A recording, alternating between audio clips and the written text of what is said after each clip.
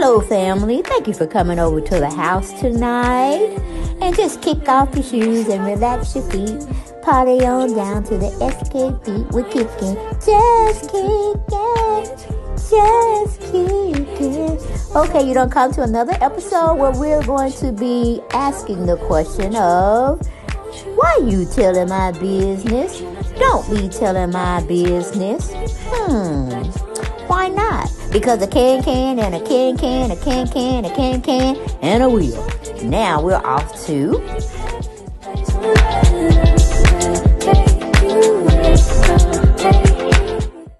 Hey everybody, and welcome back to the show. As you can see from the introduction of Prince, giving you the what the hell or what the fuck situation we got going on, why we in Shitsville, why we got this Hollywood life guy trying to live the Hollywood life in Atlanta but doing stupid stuff, and we had to cancel him. Yes, we had to cancel him because I was quite embarrassed on why he was trending on my YouTube channel out there in social media world, looking like a nut.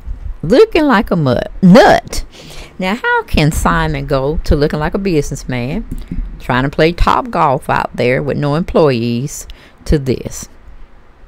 What's wrong with this picture, y'all? The brother is wearing a poncho with some NASA shorts on.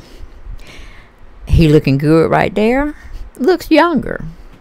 Not a bad looking man when you look at that picture. But when you get here, he looks like a dried up plantain.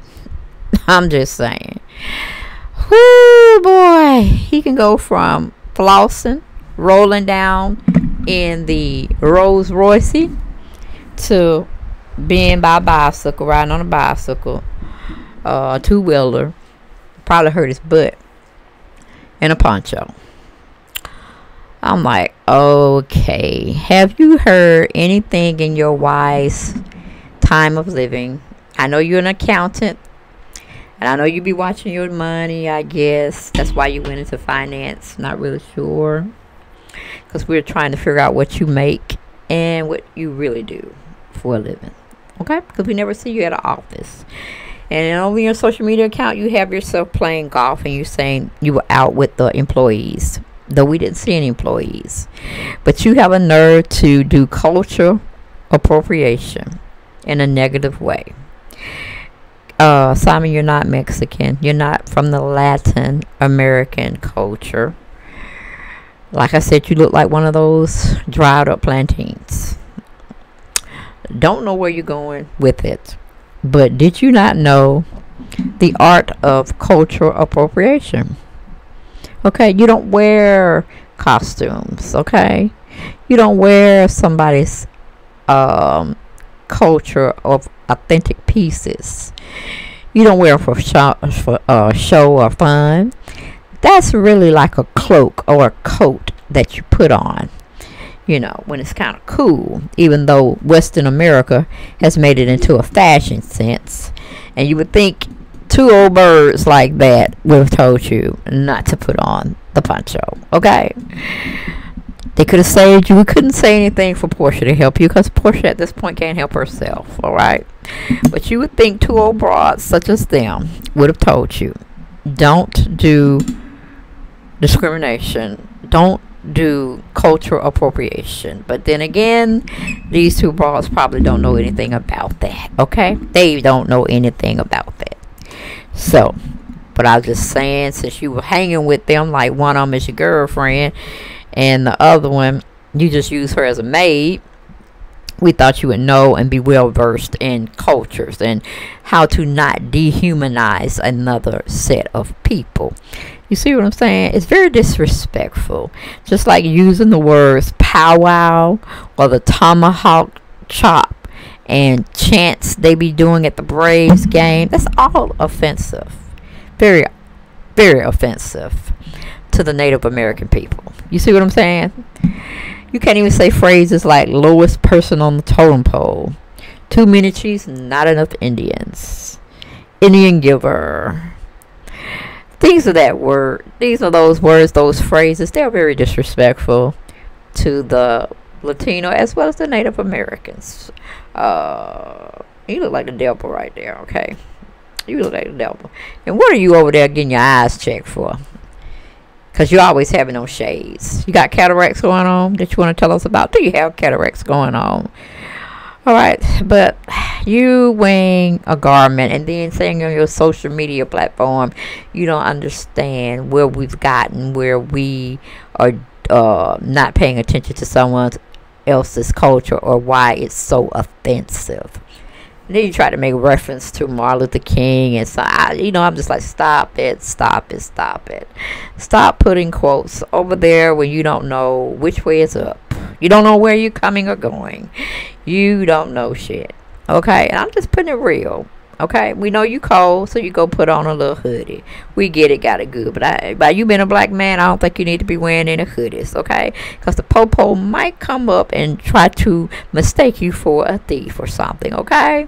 They're not going to think that you're rich. They're just going to see that you're black, okay? It's called profiling. If you don't know anything about that, Simon, only thing we know that you're about is flossing for the gram.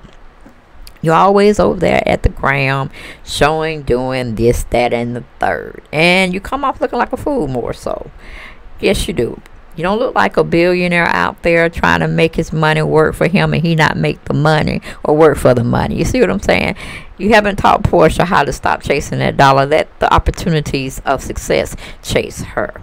But both of y'all are over here on social media clowning. One of you all, when y'all supposed to be a unit. Your other half is shaking her ass, okay? Like she's at a strip club, shaking for dollars, okay? Trying to make it rain and trying to pick up the pieces, okay? I'm like, one day she's not going to be able to move that romp like she want to get the moving, and she's going to come with a what do you call it? A joint displacement or whatever, because she just tossing it up, trying to make it bounce, and I don't know what else. I'm like, she missed the stripper pole action days.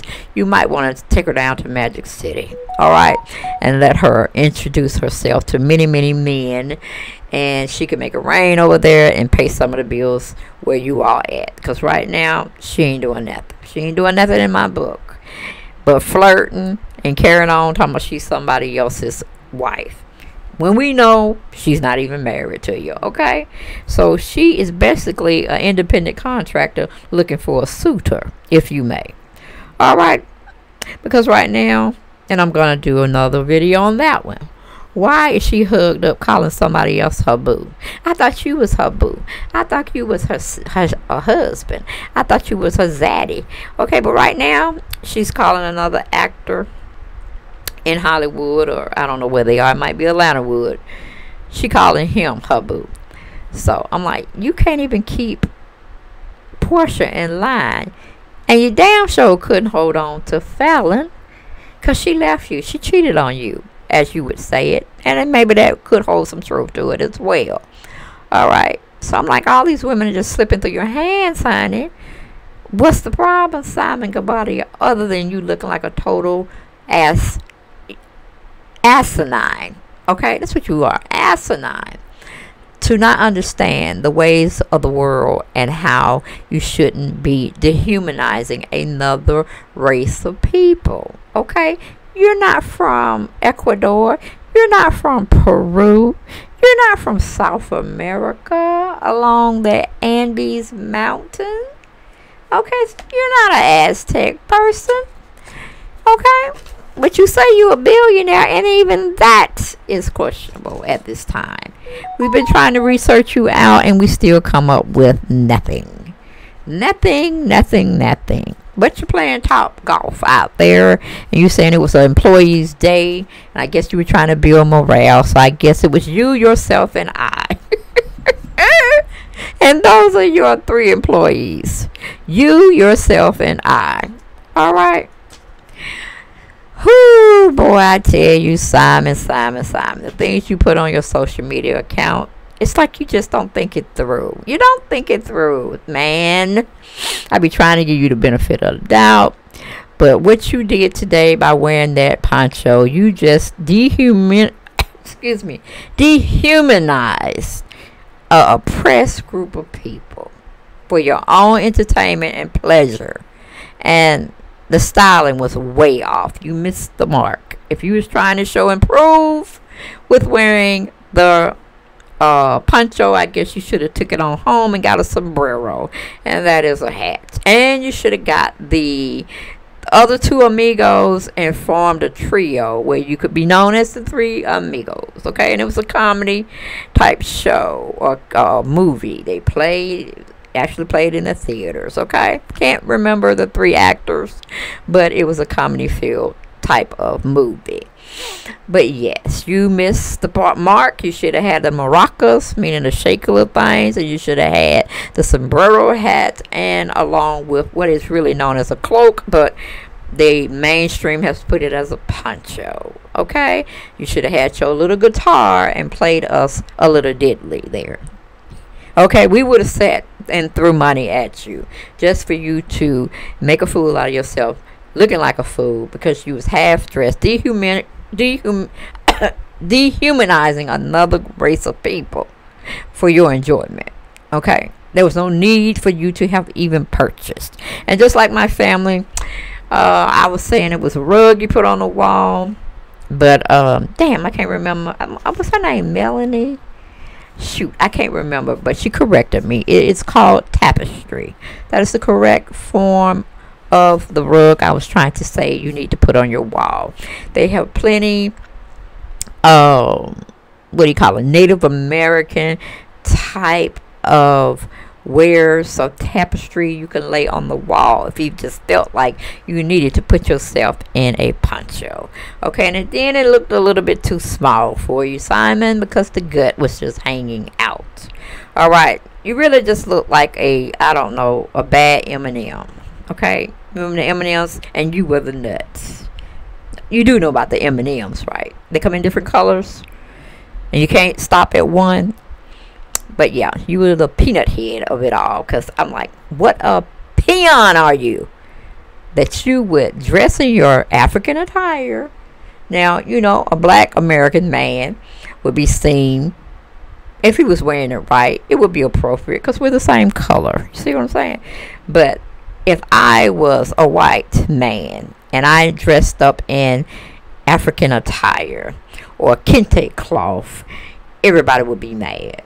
Okay, because it would be deemed as cultural appropriation for the negative. You're not supposed to do that. You're not just supposed to offend another group of people, whether you are wearing their food or you are not wearing your food, wearing their clothing, or, you know, it's just like you a white person coming in with their face painted brown or black, and they are in wrap clothing, if you must. Now, would you not get offended by that? Would you not get offended by that? So, piss poor again, Simon. Piss poor on you for showing up and not showing out, okay, for the good, wearing a poncho, and then you're asking the question, where did it get so offensive? Where did we go wrong? Woo! And you were an accounting major, but I know you have had to have taken a diversity culture class. That's like 101 when you're going to college, Simon. They may have taught you a little bit here and there in high school about different cultures and how to try not to offend them by words, by clothing, by gestures. Okay, that's why we have to put you in Shitsville, and we're gonna let you stay here for a while. All right, we're gonna let you stay here for a while because I don't understand all of that knowledge that you got when you were going to college, being a well-rounded individual, that you would sit up here in the NASA shot, and that's a fashion mistake as well. Why the hell do you have on some NASA shorts? Okay, spaced out shorts with a poncho. Where they do that at and why is what I'm asking. You go from looking pristine, well-groomed individual to being a poncho. All right, trying to catch the sun, and don't look like those knees are doing you well. They look like you knock-kneed, Simon. Okay, You need to check on that. You need to go to an orthopedic specialist. I would hate to see you running around here with braces or something. All right? So get it together, Simon. Get it together or leave it alone. Stop wearing Poncho. It's enough they get the kids to have to do that for Halloween. You know what I'm saying? That's dehumanizing the kids, okay? That come from that culture. Unless you're having a school day where you dress up to the nines of a person's culture and you're here to explain why you have it on. You see what I'm saying? That's the difference, because we're learning something as we're going along in grade school. But for you to just put out that poncho and think everybody's going to be in open arms, wanting to hug you, wanting to greet you, wanting to have a conversation with you, no, they're going to be wanting to punch your lights out, hurdle all kinds of insults at your ass, okay? Just because you put on that material. And I know you got it from the Western American world, because that's what they do half the time, is mess around, mess up, and defame other people's culture. Okay? Your culture is not good enough for the Western world. That's how they did African Americans or Black Americans when it comes to us wearing our natural hair. They can't stand the thickness, the width, the agility we have to be fostering in all grades of the hairline that they made up. Okay? They want the fullness of our hair. They want the thickness. They want the texture. But it was only given to a group of, you know, a couple of races of people. They stripped us bare, made us think that we have to wear weave and wigs and extensions, something what Porsha definitely wear all the time, such as her mom. Okay? They wanted to erase the whole identity of what we truly are and who we truly are as a people. And a lot of Black Americans and African Americans has bought into it. Bought into that way of thinking, which is flawed. We all should wear our natural hair. Okay, we'll put a lot of people out of business, of course.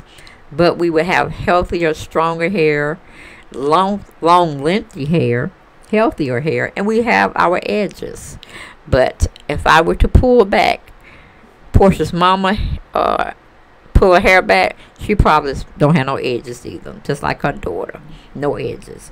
But they continue to wear and dress up in these things.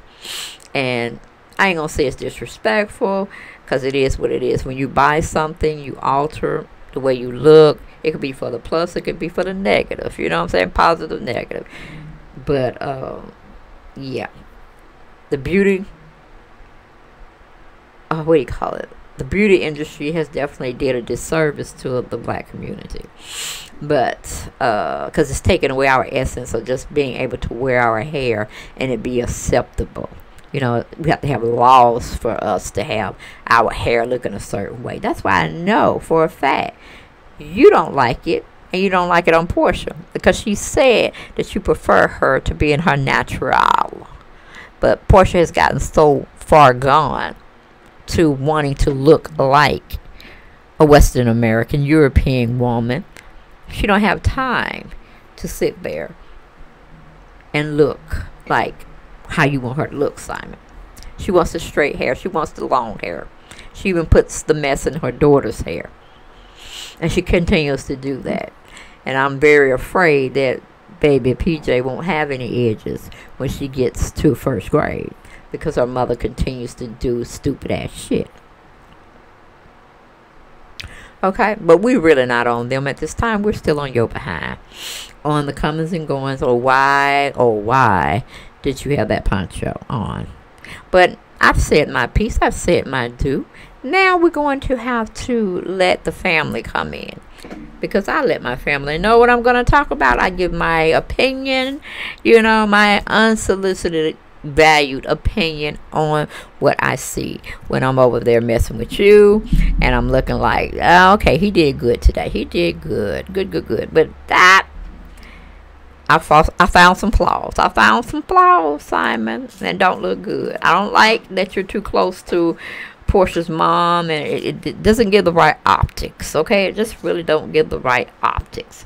Then you're wearing another culture's wares, and you're asking yourself that valid question: where did we go wrong with wearing a poncho, and it has deemed itself to be offensive or oppressive? Hell, it always has been that way, man. Where you been? Have you went to a Braves game lately? They don't like them to do the tomahawk chop, because that is offensive. That's dehumanizing a group of people. We're not respecting them. We're disrespecting them. And you should know this, because you're supposed to be an educated man. Your word I think you used was, what was that? Let me see. Contentious. Okay? Which, I don't know why you using all those big ass words. You don't have a lot of friends that know what those words mean. Okay? But for the people that don't know, my family, because I like to be educated too when I don't know something, it's just a form of aggression, disagreement, and, you know, it's argumentative. It's what contentious is what he was trying to say. All right. I'm like, just talk to us, Simon. We just plain folks. You ain't got to show and case your vocabulary for us. Just say it, man. But that's all I got for this video, guys. Y'all like it, love it, gotta have more. Stay tuned, because you know I'll be coming back with another video, and more than likely it will be on Porsha or Simon, or maybe even the mom now, because she's showing her tail a little bit too much. We have to do some correcting around here, some correction, okay? Because if we don't do it, who gonna do it? Ain't no sense in them acting an ass on social media, okay? Like they ain't had no home training. Like they ain't been trained how to act morally, ethically, and professionally. Yes. But I'll see y'all next video, guys. Bye-bye.